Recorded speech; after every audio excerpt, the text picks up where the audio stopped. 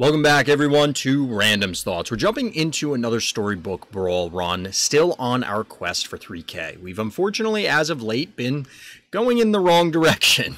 We did score a win the other day, but since then, it's not been going spectacularly. We had some particularly promising runs that were ended tragically early, and as I mentioned before, I'm still very much learning exactly what it is that I'm doing right and doing wrong. And in both scenarios, I'm finding difficulty in pinpointing in some of these losses exactly where things went wrong. Some of them are pretty obvious. I definitely made a mistake with this pick. Definitely just positioned a character incorrectly. There are a number of obvious things that have manifested as we're doing these various runs, but there are other ones where I'm just mystified.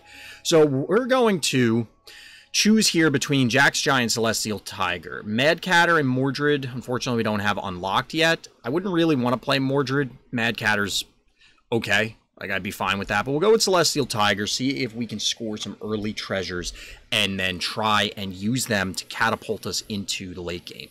I have had successful runs in the past where if we get the jumping bean or something along those lines, that you can just go nuts. And even late in the game, that could be relevant. Maybe not super late in the game, because +8/+8 doesn't scale particularly well, but it is still useful for a good portion of the game. So we'll see how this plays out.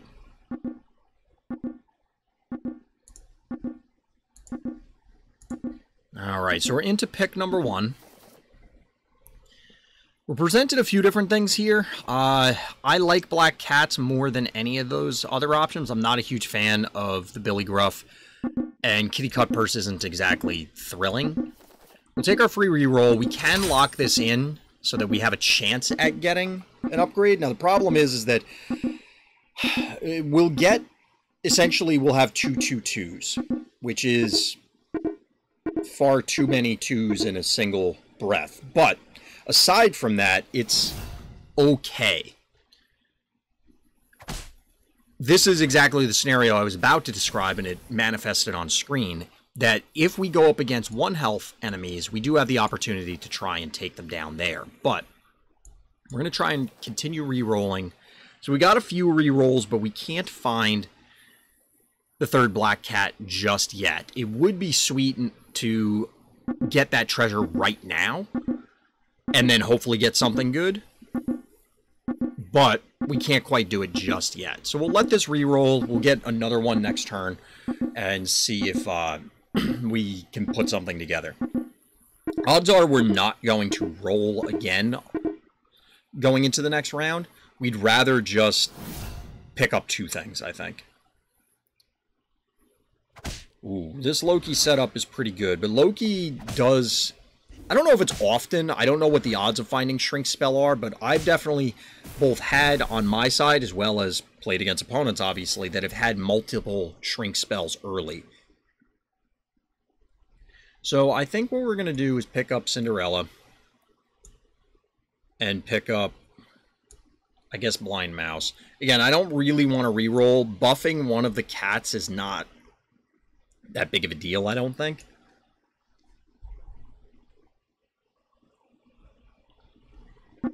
So we'll just have to bank on the idea that we can get an upgrade for the cats later on.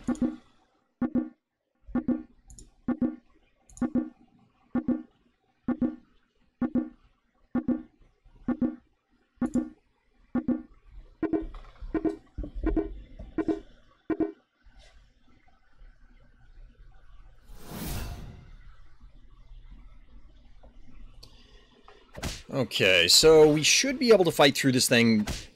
Not, well, maybe not. I was about to say by virtue of just having more bodies, but the problem here is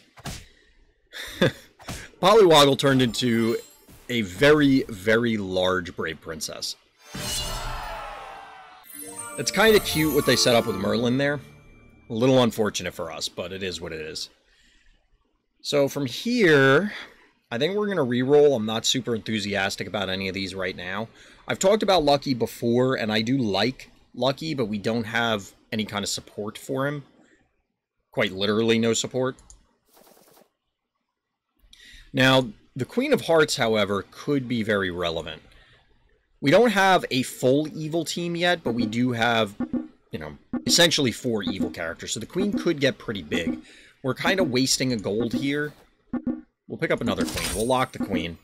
That seems like a good turn. We'll have 6 gold available to us, so we could do Queen and then upgrade Blind Mouse, I guess, or just pick up Kitty Cutpurse / Labyrinth Minotaur. The Minotaur isn't bad because it can buff the cats.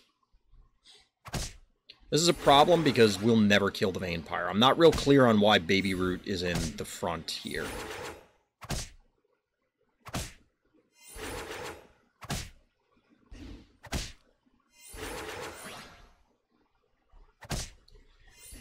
Now, the silver lining here is we will draw, but the Vampire is clearly a problem for when you have all these little things like this.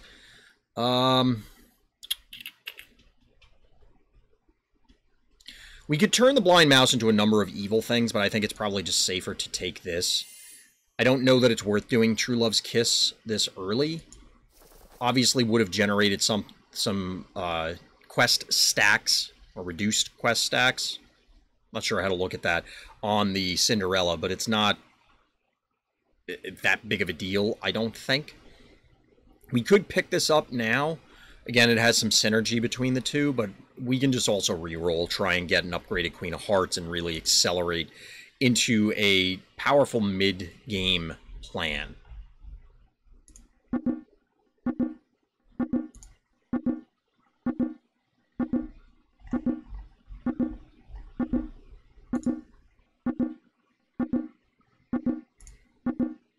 I mean, this is looking upward, but admittedly, I haven't had a whole lot of success with evil teams when they get into the late game. I definitely see where they can shine, they just haven't up to this point. This is a pretty big team. I don't know if we're going to get big enough. I mean, we're just kind of damaging things, but not killing anything here. Unfortunately, we lost one there. Yeah, we're not going to be big enough for this. We do shrink those, but we needed the frog to punch the Minotaur here, and then we might have been okay. Probably would have been okay. But didn't quite work out that way, and now we're in the low 20s, and it's starting to look very dangerous.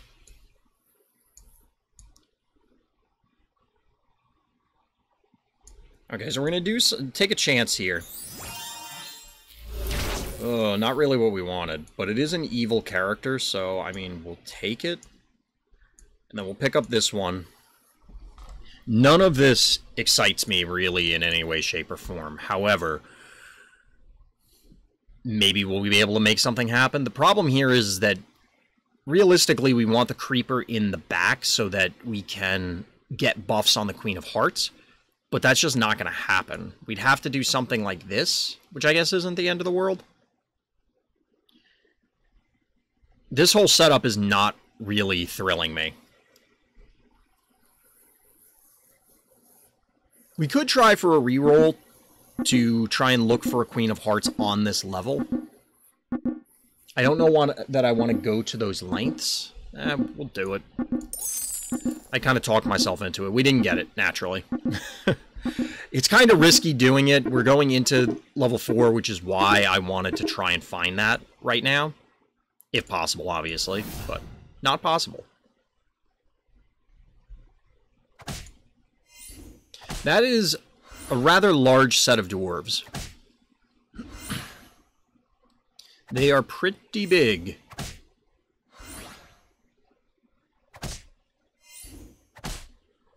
The good news is that the queens are pretty large themselves, so we can make something happen. They do have a Mimic this very early. Alright, so we're presented with a bunch of good options. Good as in, you know, as compared to evil. We'll reroll. I don't really like the supports, like I've said before, but I'm okay with this. I'm not super enthusiastic about buffing the, rather, upgrading the creeper. Excuse me.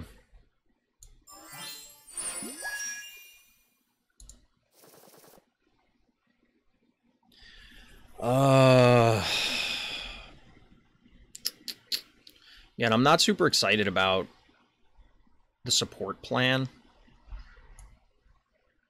I would like to get this spell, but we're going to end up killing 2 of our own units right off the bat.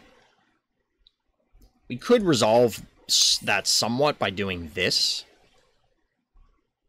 I don't know if it's worth killing this guy just to try and complete Cinderella. I think we could wait on the Cinderella and, you know, we'll get our treasure when we get it. Might be wrong there, but we'll stick with that plan. We'll swap this queen to protect it a little bit longer. It has 1 extra attack. Woohoo.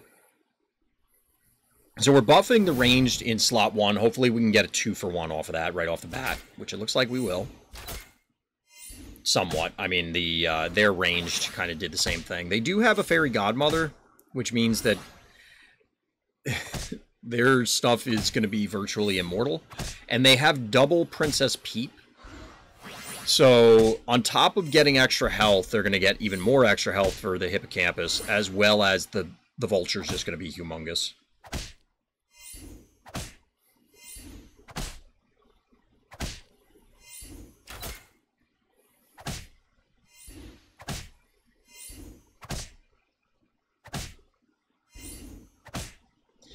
So we were able to close the gap somewhat so we don't take an enormous amount of damage, but we did take a fair amount, and I'm not super happy about it. Broccoli is okay. I'm never, like, super excited about broccoli.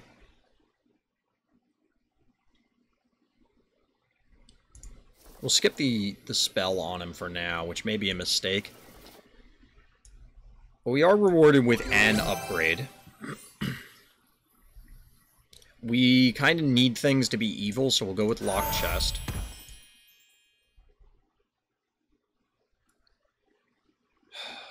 We'll get some gold here. This is probably a mistake.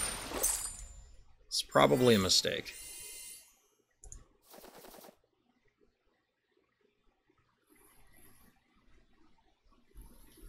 So we probably do want to get the wolf in sheep's clothing. We don't really have anything to sell right now. I mean, we could sell Cinderella and the Minotaur, but we are that close to... Like, we can get Cinderella completed next turn. So I think we're going to skip that. We need to start scoring some wins, or we're going to be eliminated very quickly from this. Puff Puffs, huh? That's problematic.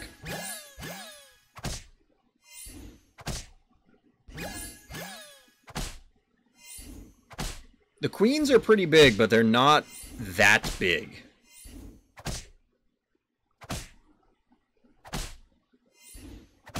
I guess they're big enough, though. We do get there.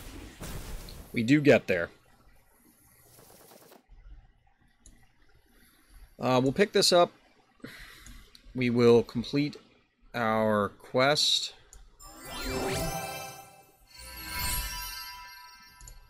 I guess we should have completed the quest first.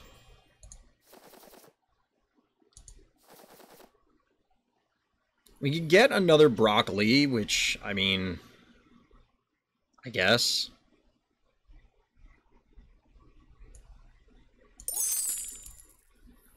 There are relevant evil treants, which could be good. We'll just put it in for now because we get Dark Contract, so it's much, much bigger.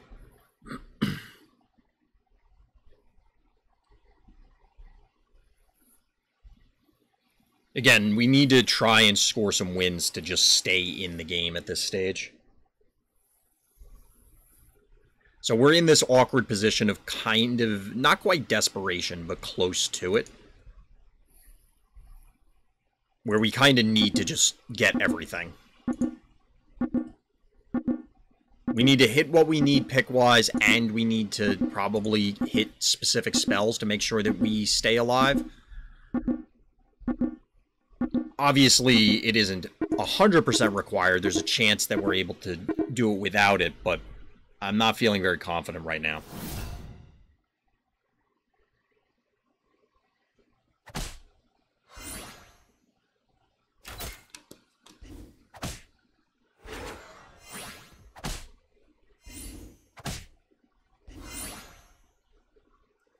So there's a lot of upgraded characters back there. That being said, we do have some enormous queens. We're okay with that.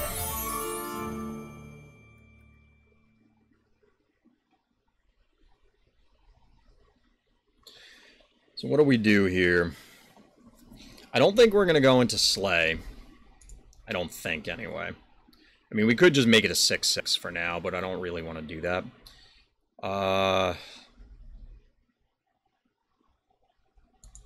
the top of my head, well, there's an upgrade. I was going to say, I can't really think of too many evil characters that I want right at the moment at level 5, but we'll pick up a level 3 one and be okay with that. We can just make a large Vampire due to Dark Contract, but I don't really want that. Might have to go with it, though. This is not looking great. Mistakes were made. This is probably good enough for now.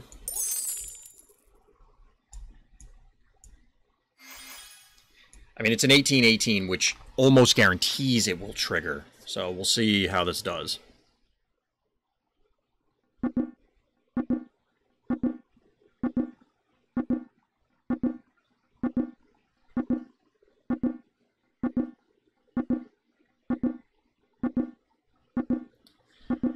The Dark Contract is kind of carrying us at this stage, because I think our team is very, very mediocre.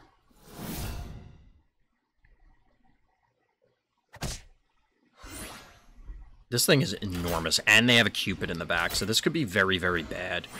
If they, for example, land the Cupid on the Queen, or even the Southern Siren, and punch the other one, we're in deep trouble. Oh look, we're getting one shot by everything. And exactly, the Nightmare scenario happens. Wow. Wow.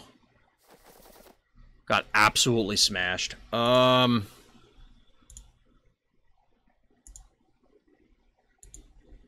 go treasure map. I think we need to take a risk. Oh, we were unlocking that this battle too. Okay. Well, I would love to take Fairy Queen's Wand. I think this is the first time I've been presented with it, but we'll go with Excalibur. I don't think we want these, though.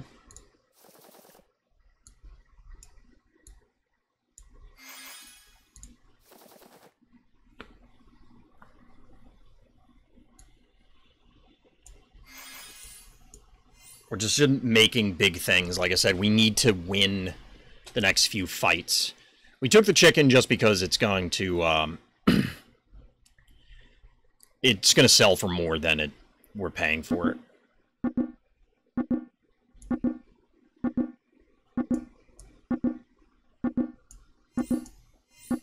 I guess this will keep the Spellweaver in the front slot. Again, trying to force some 2-for-1s. We are fighting somebody who's eliminated.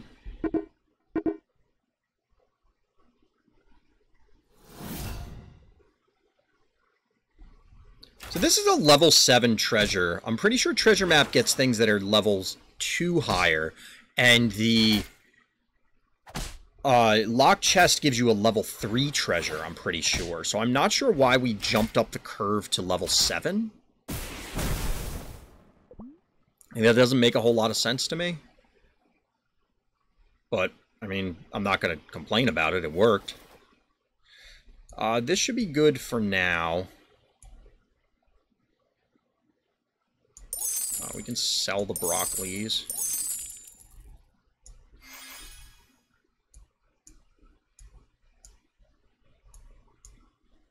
Again, I'm not super excited about playing Sporco.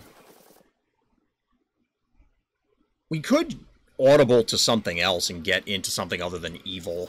I was just kind of defaulting to doing that, but that's not actually required at this stage.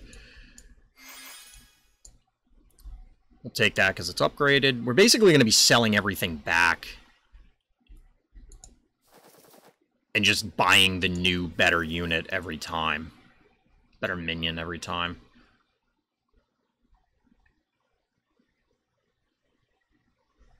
But between the mummy and the apple tree, I mean, we're fighting again somebody who's eliminated, so hopefully we can get through this. The Excalibur removes the possibility of getting more treasures. Not entirely, because we still have quest characters that you could complete things with, but we're pretty much not going to get those. I don't think. That being said, we could just, again, move into Slay. We could move into whatever. Whatever is presented at level 6. Maybe an Echo Wood build, some Good Boy stuff. I mean, that would be jumping factions or whatever. So this was a Puff Puff guy. 4 Puff Puffs.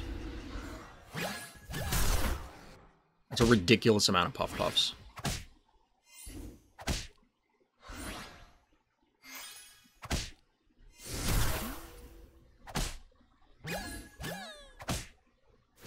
And the good news is that the apple tree didn't die, so we get multiple activations, and we don't have to worry about accidentally dying to the eliminated player.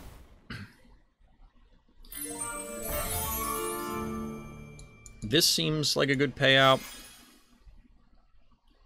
Again, we can just buy level 6 stuff.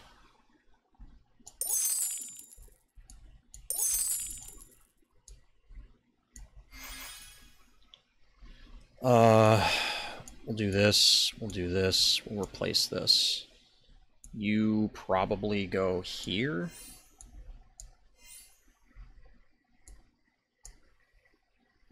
Like, this seems good. We're up against the lead player, Sir Galahad. He's actually not a champion, a hero, correct myself, that I don't think I've ever actually played Sir Galahad.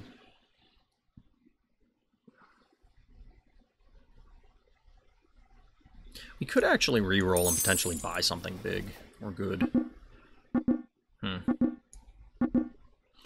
I think this is too late to scale. I could be wrong.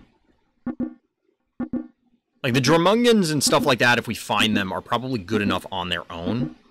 What I was thinking here is we could hypothetically just, oh, if we rolled into a really good 6-drop, we'll sell the chickens and buy it, sort of thing. This is a good boy build, which is not great for us.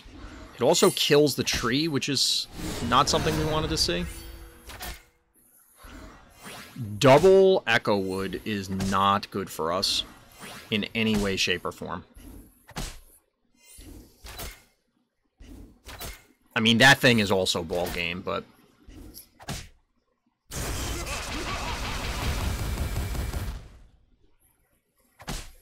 Well, we do get something there. And we get a Pigomorph? Okay, maybe we're back in business. Maybe we're back in business. Upgraded Echo Wood. Or Ashwood Elm, rather. Or am I saying Echo Wood?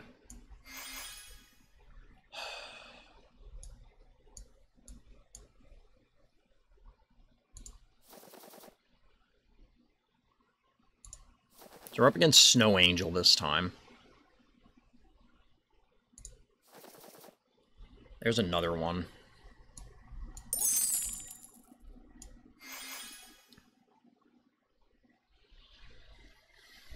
This doesn't increase their health, unfortunately. It only increases their attack, so, I mean, Broccoli's still good, but it doesn't really help on that front. You're going to get a buff, so I'll just move this over. I don't know if it really matters. We probably want the spells more than the mummy. How much does the mummy do? The mummy does 8. It's not irrelevant.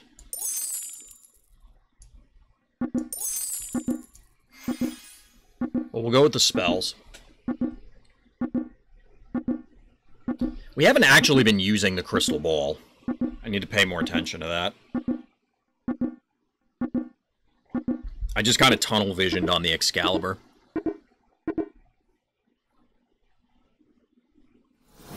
We probably need to replace the Evil Queen as well. I don't know if it's really cutting it at this stage. So our opponent, one of our opponents does have 2 Echo Woods, so there aren't as many left in the pool. But I'm hoping that our enormous trees will be able to carry the day, despite the very quickly growing Vulture and Hippocampus.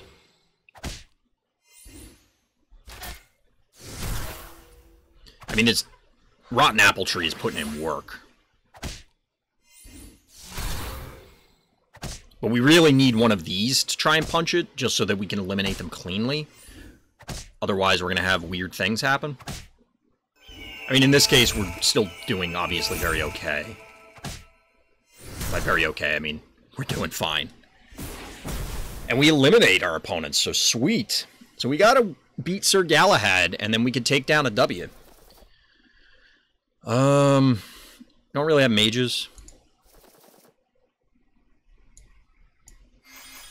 We're just making it bigger. So this was the Echo Wood opponent. We did not find what I was looking for, which was the Picomorph. 3, 4, 5. We're just replacing, because it's going to be bigger. We could obviously get a Jormungand or something like that.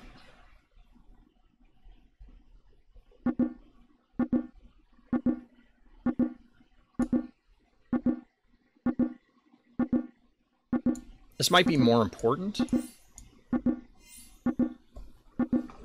than the spells. I mean, maybe the spells are worth it just to try and hit the,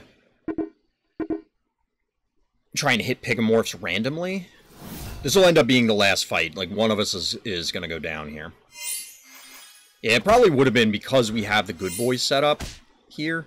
And of course, that both good boys died. Oh, God. Oh, no. This is exactly what we didn't want to happen. I forgot about the Cupid, to be perfectly honest. Yeah, we can't win with what they hit and the way this worked out.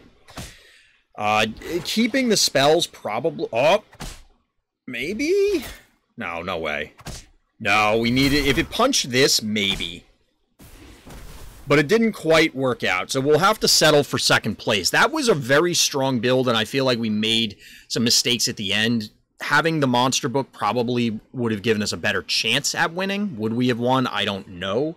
But I guess we'll never know. Either way, we'll be happy with second place. It's been kind of rough getting any kind of wins, let alone, you know, a first place finish. That'll do it for this time, though. So as always, everybody, thank you for listening, thank you for watching, and Black Lives Matter.